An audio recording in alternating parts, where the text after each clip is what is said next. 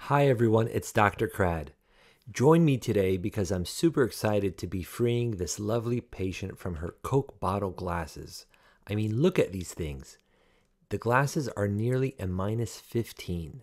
Her prescription is so bad that she's not a candidate for any laser vision correction procedure. Not LASIK, not SMILE, not PRK.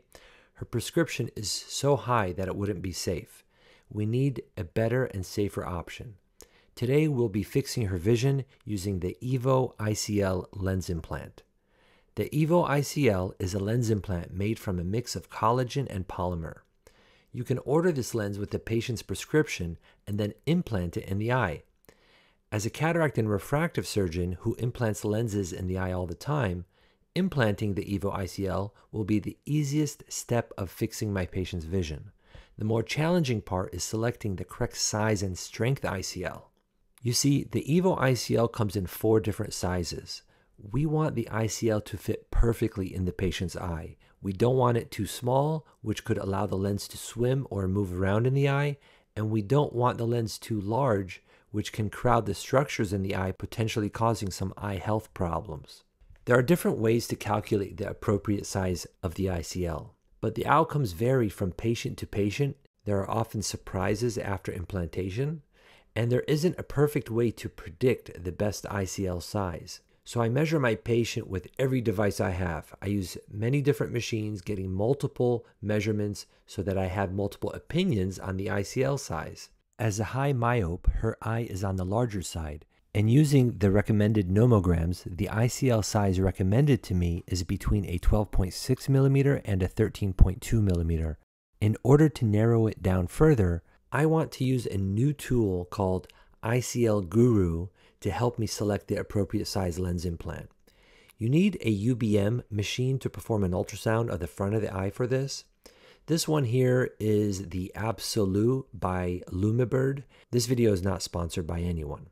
There's a small water-filled balloon at the tip of the ultrasound probe.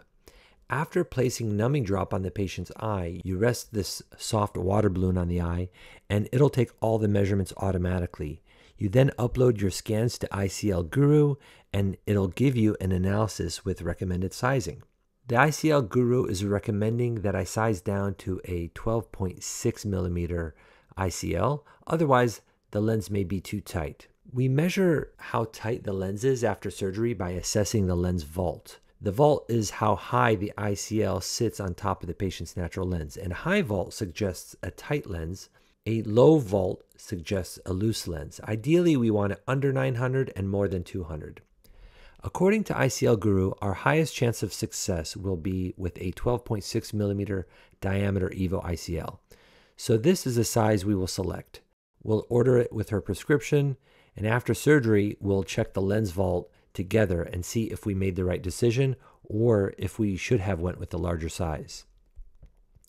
The procedure is straightforward. A couple of incisions are made, instill viscoelastic in the eye to create space for the lens implant and to protect the cornea.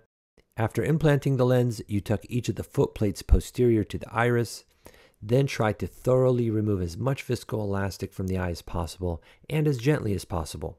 Seal your incisions and you're done. Star Surgical recommends removing viscoelastic from the eye by flushing it out with BSS-filled syringes. Some surgeons, however, implant the EVO ICL without using viscoelastic so that there's none to be removed at the end. Alternatively, some surgeons will remove the viscoelastic with bimanual I&A through 2 paracenteses.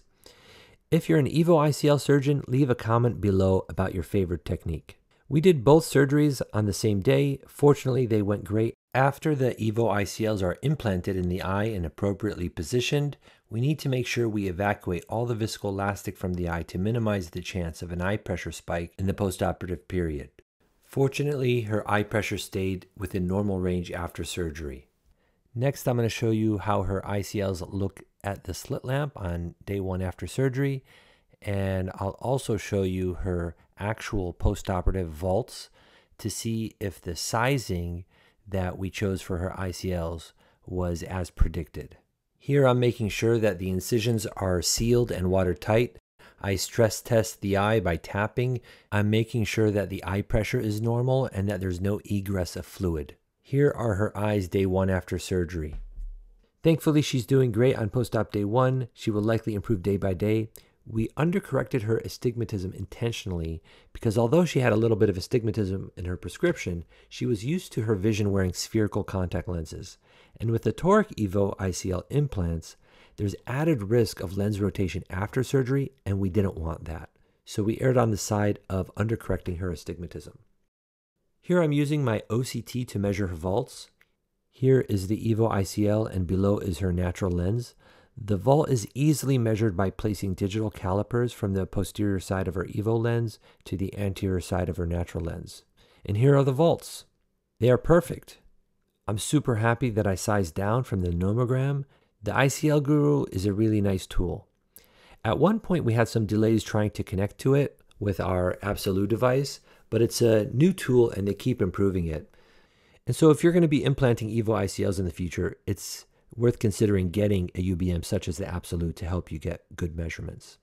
I hope you liked this video and found it helpful. I appreciate you watching. I'll catch you on the next one. Peace.